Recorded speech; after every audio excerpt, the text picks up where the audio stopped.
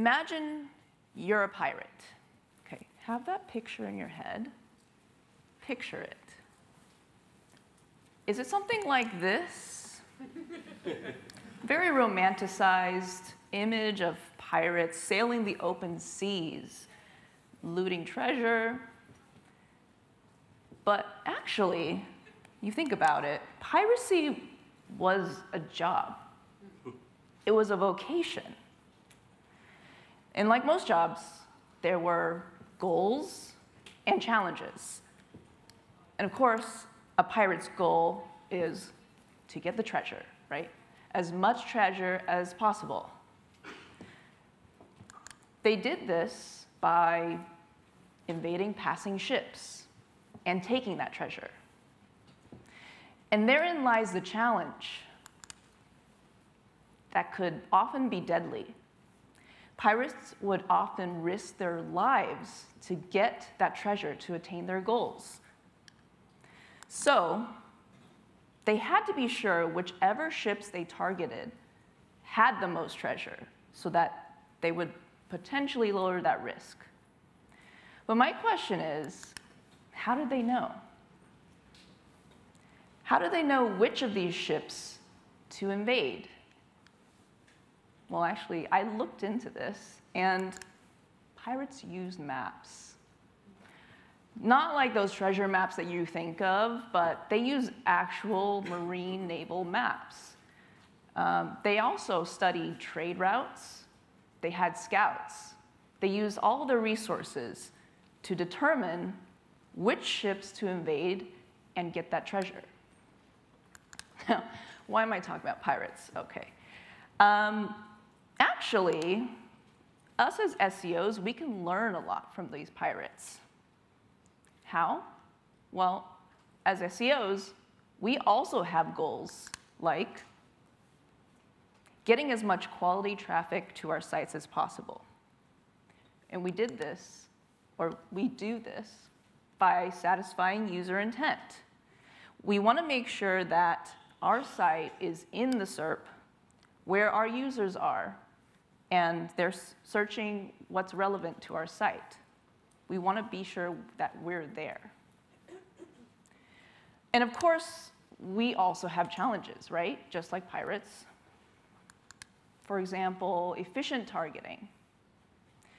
Now, typically, this process takes a long time. We do the keyword research, we do the analysis, and then we look for a strategy.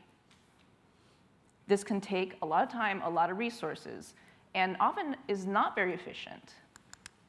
Another challenge is filling our gaps. There is a sea of keywords. We can't possibly target all of them. So finding those gaps is a really great strategy, but it can be challenging, right? Where are those gaps? How do we find them? And the third challenge, okay, there we go, is prioritizing. Once we get all of our data and our analysis, how do we know what to prioritize? And how do we share that with our stakeholders? Well, taking a page out of a pirate's map, we can build a map for search. So today, we're going on a little adventure together. We're going to build this map, and then we're going to use the map to navigate to our treasure. Specifically, the 3 golden nuggets. What are these nuggets? So we want to first align with user intent so that we show up in the right places. We want to create a strategy that is efficient and informative. And then we want to get stakeholders on board with this strategy. Are you ready? Yes. Awesome. OK.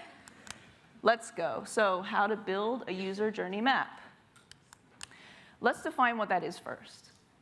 A user journey map is a model, essentially. It illustrates the stages a customer goes through during their search process. Okay. Now, little sidebar. I did write a blog post on Wix. If you want to take a picture of this, you can read it later. It adds a lot more context. 5 steps, how to build a user journey map. But for today, we'll do it in 3 steps. And I'm going to go through these individually. So step 1 is to lay a foundation and set your objectives. What's the aim of this? So what we want to do here is gather our keywords that are relevant for your customer. So for a foundation, this is going to be our map. We're going to fill in this map as we go, and I'll show you how to do that. And for today, we'll use an example website. So I picked Brighton Boating. This is an actual website. So let's use this as an example. First, gather our keywords. We want keyword data.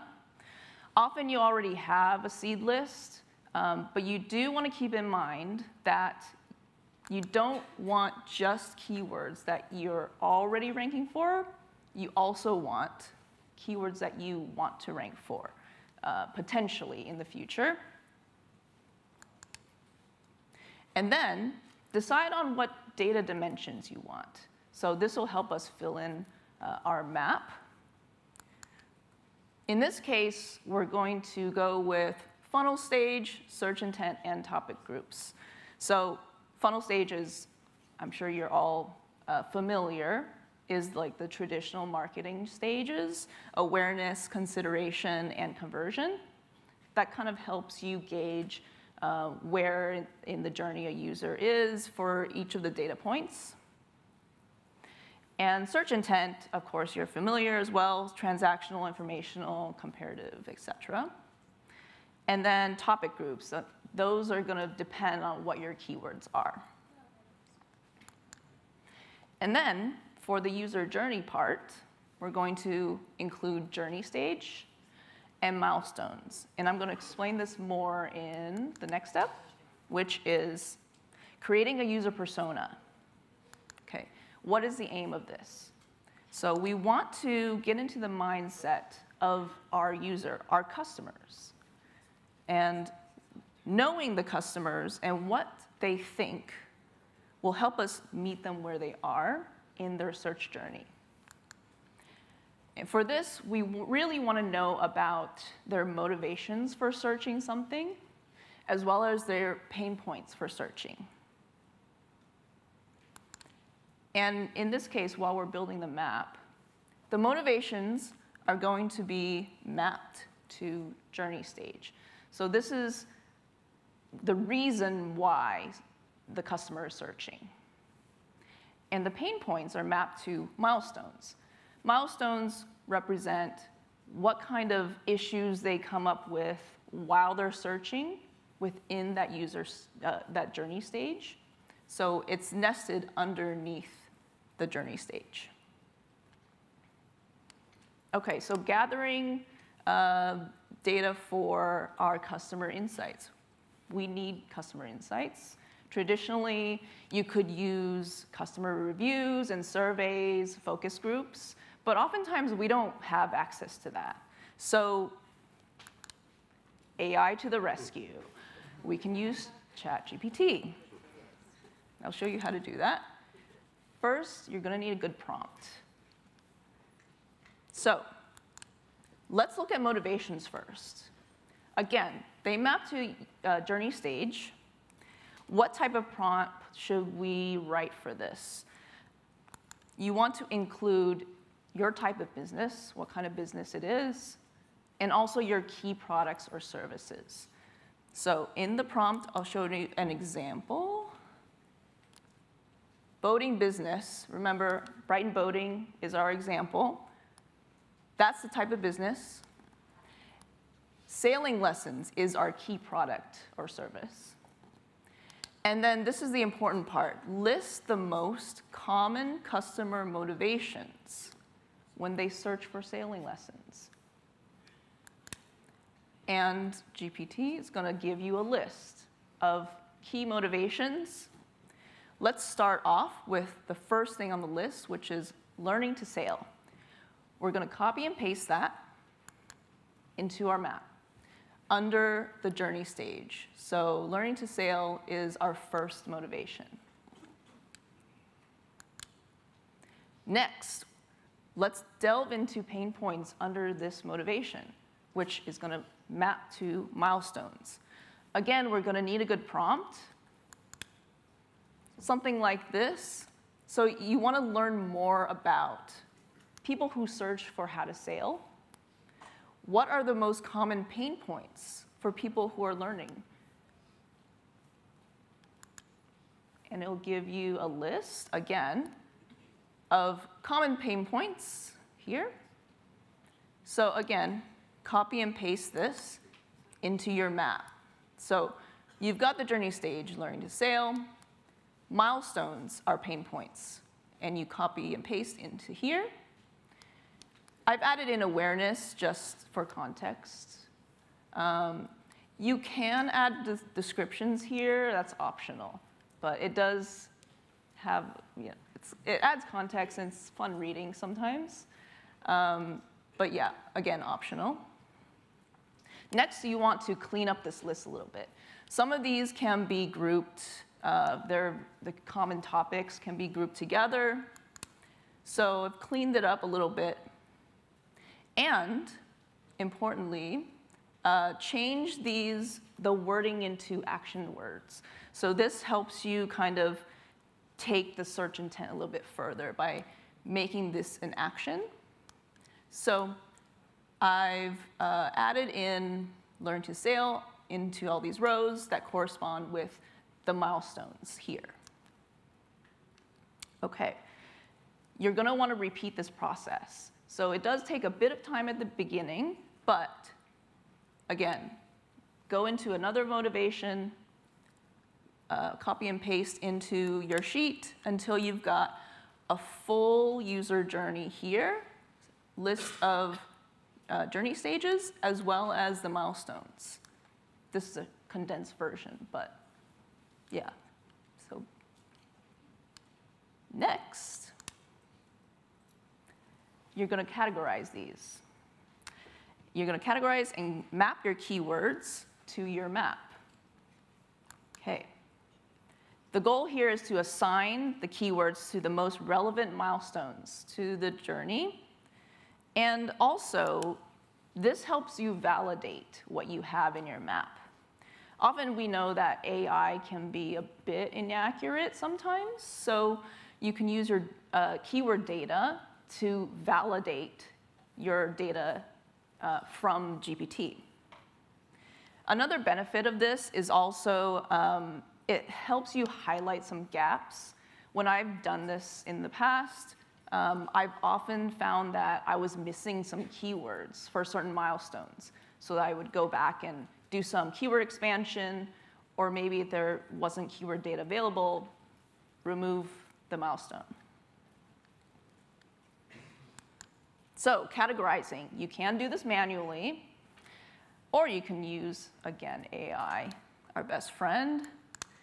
I've used this GPT for Sheets extension.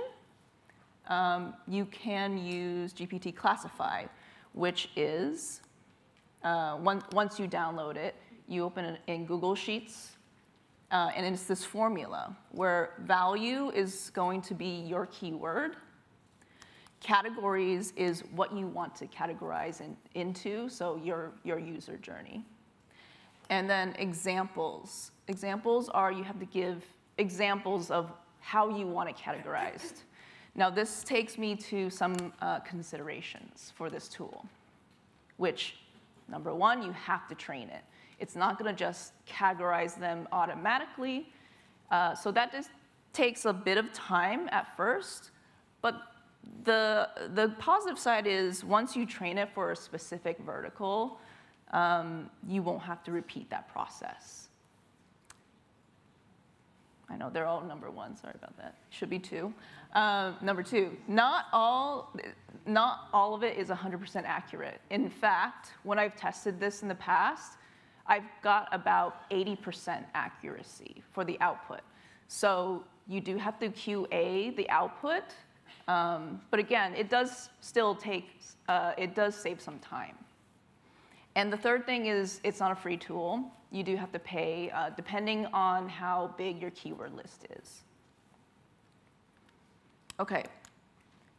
So in this example, I've used a tool to categorize the keywords into each milestone here. Now, keeping in mind also that there could be multiple keywords that fit into each milestone. Actually, that's most of the case it is. So just format your, just add more rows. Format your map accordingly. Okay, and do this for your entire user journey. Now that we have our map, let's navigate. Okay, remember our treasure. Our aim is to get the 3 gold nuggets.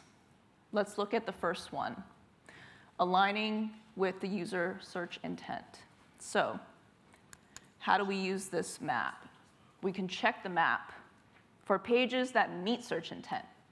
So we can use it kind of like a checklist. From the map, look at the pages that we have on our site. If we have a page that meets the intent, say yes. So we have pages that meet intent here. Where it says no, well, that's a really great opportunity, right? We're filling those gaps. We know, okay, maybe we should create new pages there. So we've got the first gold nugget. Second one, create a strategy. We can use the map to visualize the data and to uncover opportunities, and that'll help us get a strategy. So, for example, in this graph, we have the stages here, and then we have milestones here. This data shows available traffic, which is in blue, and we can compare that with our current traffic. So we can see, okay, where are we doing well or not well? Where are the biggest opportunities? We can layer that, take it a step further, look at different platforms. In this example, I looked at YouTube search volume compared to Google. Because sometimes, depending on your vertical, our users are searching on different platforms. So again, looking at the different stages and the milestones, we can look and see where there is overlap and the opportunities by platform. Again, great. We've got our second gold nugget. And the third one, getting our stakeholders on board. We can use our map to prioritize.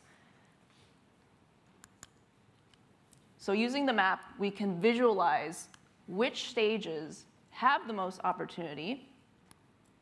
Looking at the different stages, we can see learning to sail potentially has the biggest opportunity here. Take it a step further. We can attach a value to each of the stages and each milestone. So here I've used page value and projected value.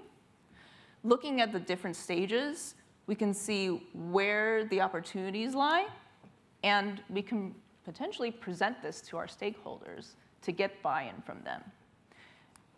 Again, you can use different KPIs. Whichever ones you use, you can use traffic or revenue. Great. We've got our treasure, all 3 gold nuggets. Well, while reaching our goal is important, I go back to the pirates in the day, and I think, well, what would they think? And I think they would say, it's really not about the treasure. It's more about the adventure, the lessons you learn. It's really about the journey you take to get there. And I would tend to agree.